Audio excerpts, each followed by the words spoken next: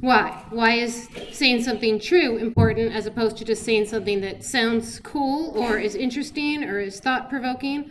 Why would you put truth ahead of any of those things? So much of the trouble in writing is this vicious self-recrimination cycle where you write, the blue sky, and you say, oh, I suck. I drove into a parking lot today. I was down in San Diego. I went to Mysterious Galaxy. I went to go sign books. I drive into the parking lot. I park in a parking spot. Blue sky? What are you thinking? Delete. This poor woman, lovely human being, maybe 70 years old. This is her job. She goes up to me, tries to catch me. I'm walking away. Who are you? What do you want? Why are you talking to me? Sure, you seem nice, but I kind of gotta go. And this is really why it took me so long to write my first book. She's like, you cannot park there. That is only parking for the bank. When you're polishing things to a high gloss, you're at the stage where you're figuring out the big structure of your book and testing things. I said, really? Because there's no signs anywhere that say parking for the bank. It looks like it's part of this parking lot, right? You're losing time kind of coming and going because it takes forever to get it so perfect. She was, no. There's signs there and there's signs there. I said, right. I parked here. And then it's so perfect, you can't throw it in the trash. She said, no. There's signs. I said, there are not signs for where I parked. We just established this, right? There's signs there. There's signs there. There's no sign here. She said, no. There's signs. And then you're trying to do these weird gymnastics to keep the beautiful scene where the brother cries, but the brother shouldn't be in this book. And I thought this is a metaphor for how you do not want to live your life, at least how I do not want to live my life, is to go around saying, there's a parking sign here. Everybody should know not to park here when there is no parking sign. If it's giving you trouble, skip it. It's very important to think honestly about what you want out of this. What kind of a writer do you want to be? What is most important to you? I think there's a paradox in there because most of us are novelists or screenwriters who write fiction, and yet we still want to say something true. I do, at least. I only want to say things that are true. If you want to make a living, there are ways to do that. The people that are most successful at it are people that can write multiple books in a year. Don't fuss with the language. Don't do anything. Just get it down. I had the seed of an idea that eventually became my first book come Sunday. And it came at the end of a really bad day, in the middle of a really bad time in my life. That's not the kind of writer that I am. Even if I wanted to do that, it's outside of my particular skill set, but you can do that. And you can start to lay in the big structural pieces of your book without spending months, if not years, polishing them. My husband and I had been married 10 years, and he had just had a traumatic brain injury. So he was convalescing, and I didn't know if I was ever going to get back the man that I had married. And our infant daughter had just been born. If the most important thing to you is writing exactly the book that you want to write, realize you may or may not get commercial acceptance with that. So that night I went to bed and I was feeling very sorry for myself. And the storm was just relentless out my window. And all of a sudden I had this vision. But again, it's your time, it's your work, it's your life. You get to decide what your priorities are and what's the most meaningful thing to you. This woman appeared next to my bed and she was holding a funeral announcement, and this awareness came to me that she had lost a child in a traumatic car accident. I've never been in a bad car accident. I have had multiple corneal injuries, and I have also I have seizures sometimes, and I faint a lot, so I've been unconscious, probably more than most people. And there was something so compelling about her, but then immediately the scene shifted, and she was in this rondavel. I have a fairly high rate of unconsciousness in my life, sort of like Philip Marlowe. It's the one thing I have in common with him. In South Africa, it's those round huts, that you see out on the African countryside. So I could be extremely accurate about what it's like to wake up with a corneal injury. Some time had passed, and there was a little African boy that came to the doorway, and I heard him ask her for help. And she paused and she said, "No, not today, but come back tomorrow." I could be 100%, 1000% true about the experience of waking up with a corneal injury. I could be very, very accurate about what it's like to wake up from a seizure or unconsciousness and not quite know where you are, who you are, and have a little moment of amnesia. It's very frightening. And there was such promise in that statement. And I turned to my husband and I woke him up and I told him what I just told you, and he said 3 magical words. But I've never been in a car accident, but I was able to find the truth in that experience through taking my truth and putting it in there. Write it down. And that brings me to my other favorite move, and this is a journalism thing. It's use TKs.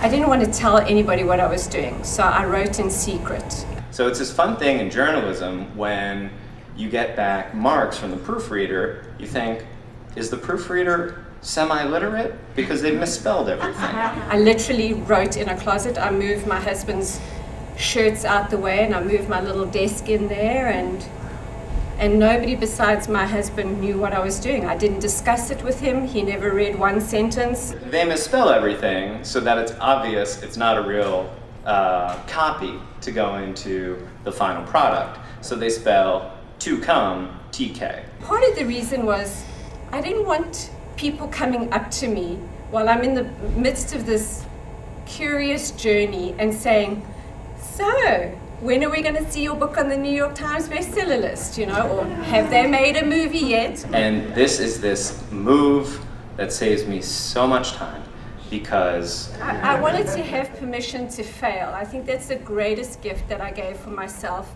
and I try to do that with every project. if you're you've just taken your walk and you have your beautiful scene that's unspooled in your mind, and you're just gonna write it all down and then check out if it's any good later. And then you say, what's the perfect name for a bad guy? Once I had finished a manuscript, took me about 2.5 years, then I had to figure out how to get an agent. And then it's 45 minutes later, and then you're hungry, and then you have to go someplace else. So just put bad guy TK. November 5th, 2007, 11:17 a.m. I got a letter, email, from this agent. Here's another example. Most people have experienced rejection of some kind, and that rejection hurts. Rejection is a universal pain. Everyone has felt rejection at some point in their life. I assume everyone in this room has felt it at some point in their life. And yet we've all experienced it in an entirely different way. If you ever need a lesson in humility, you guys are writers, so I guess it doesn't apply.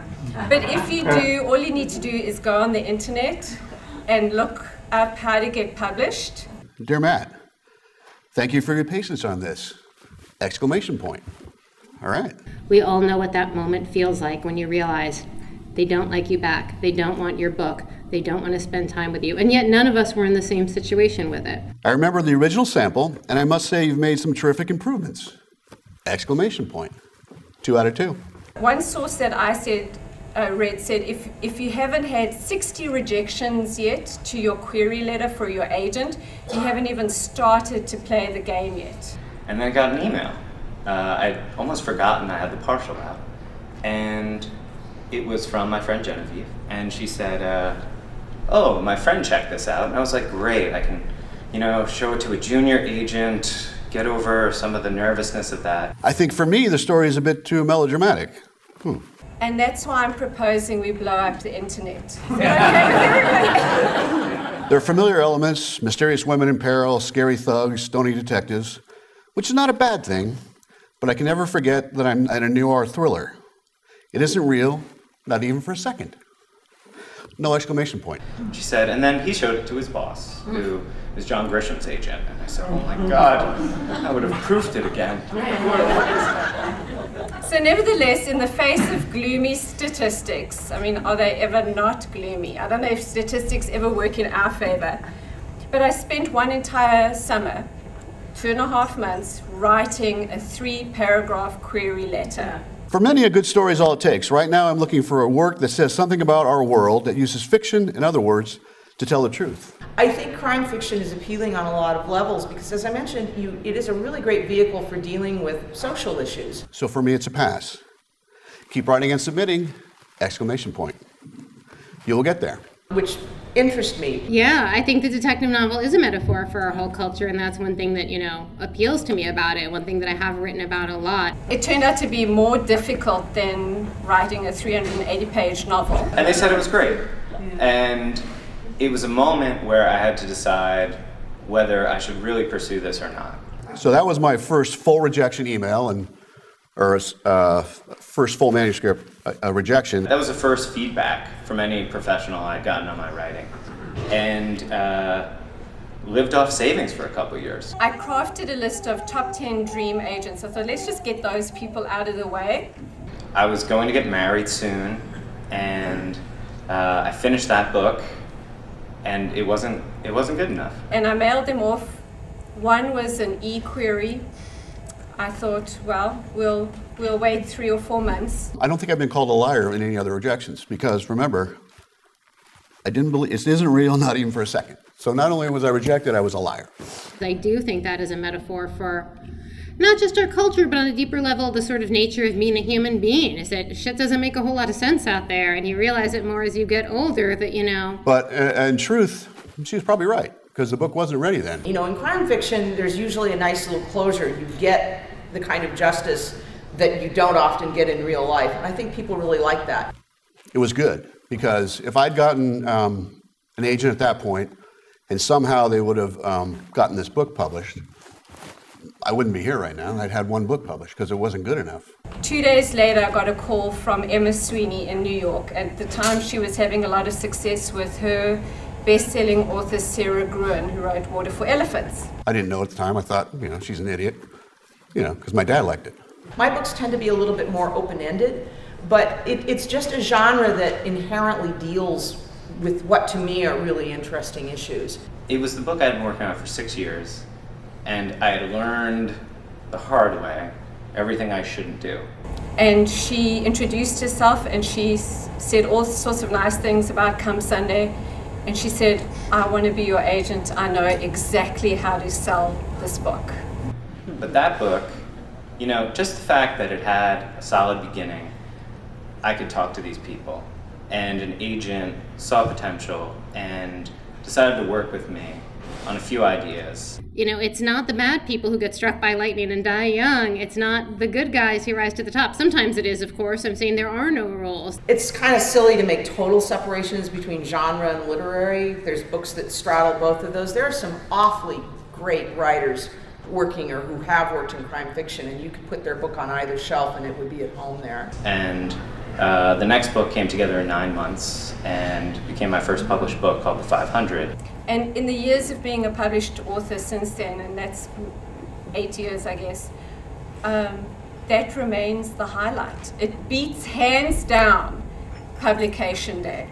The truth is a very confusing thing. We try to make order out of it, but we still, the fundamental nature of life is we don't have answers. We don't know what's coming next. We don't know what came before. We don't even know what's going to come in 10 minutes, you know? So I do think this sort of metaphor of the detective resonates with all of us because we all wish we knew more than we did. I do, at least.